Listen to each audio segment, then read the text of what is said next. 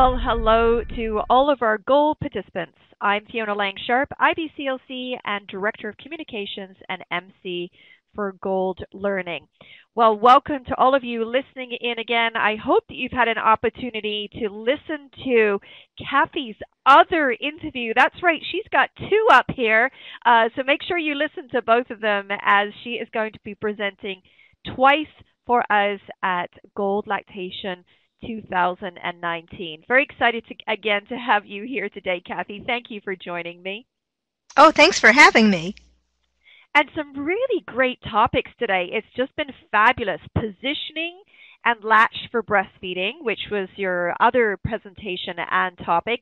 And now we have this one, using breastfeeding supplementers, which for a long time I sort of shied away from. And of course now it's, second nature, but there's some real trick to it, and hmm some skills and those types of things. And I'm sure you're going to be sharing lots of those things with us in our full presentation. But first of all, I'd just like to invite you to share what you're hoping that we'll take away from this presentation.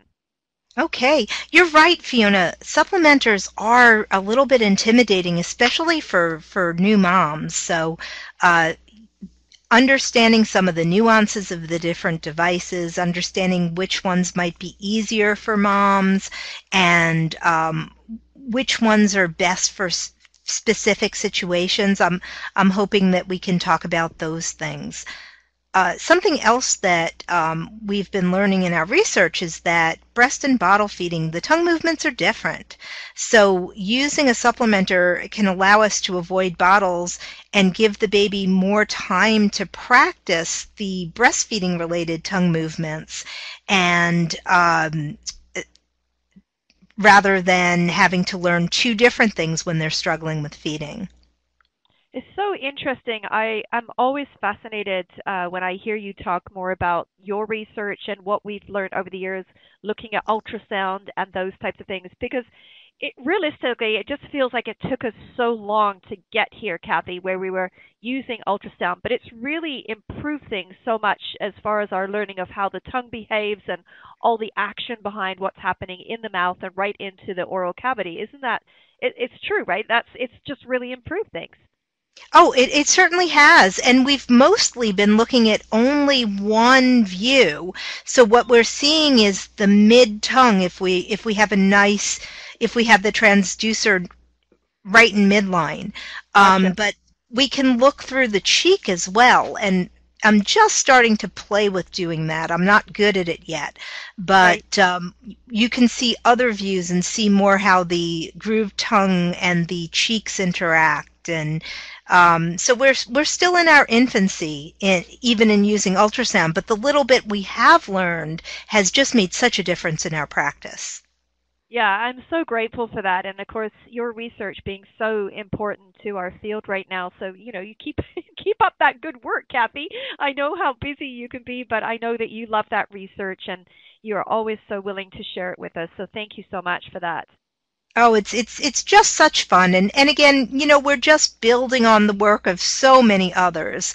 We each have our own little piece of the pie, and it's just so lovely to be able to make a contribution. Well, thank you. That's awesome. Hey, I wanted to ask you what's coming up for you this year. What plans are in the works? What's the inside scoop? Because I know you're always generally you're traveling a fair amount still to conferences and events and such. So what's coming up this year for you? Well, my next trip after LC and PP in Philadelphia is to Taipei, Taiwan. So Oh, I'm really wow. looking forward to that. It'll be my first time in Taiwan, and I'm going to be doing 4 days of presentations and hands-on workshops as well. So that's Oh going to my be a lot goodness. of fun. Oh my goodness, that is that's going to be a lot of work as well. That's Oh amazing. yeah. What a great opportunity too that you're able we're able because I mean it's even getting around the world has over the years gotten easier and so forth and so on, and it's great that the interest is internationally abound. Babies are babies no matter where they're born, and so helping families improve things is something that we love to do. There's no doubt about it. Oh, and you're so right. And the challenges are the same everywhere in the world I've been, and I've been privileged to be on like 4 different continents. And everywhere I've been, the challenges are the same.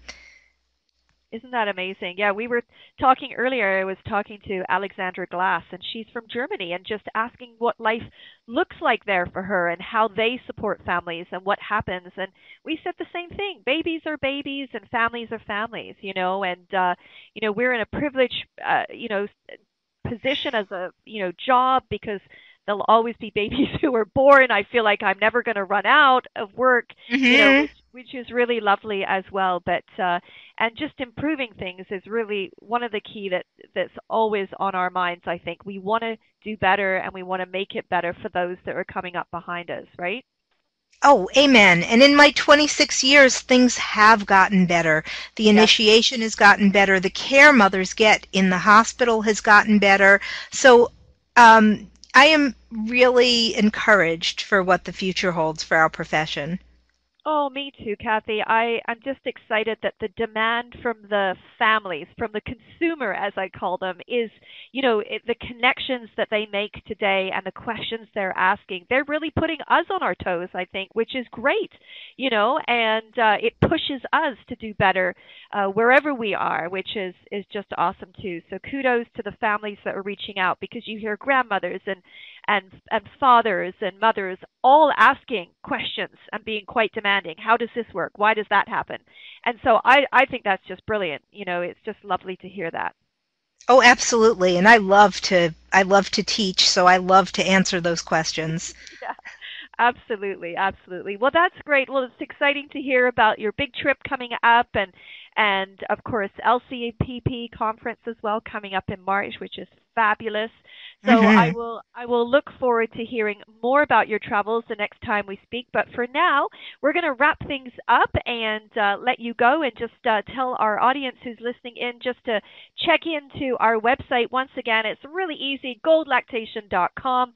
That will give you all the registration details for the full conference as well as having the opportunity to listen to Catherine Watson Jenner. She's going to be on both of our add on packages here at the conference 2019.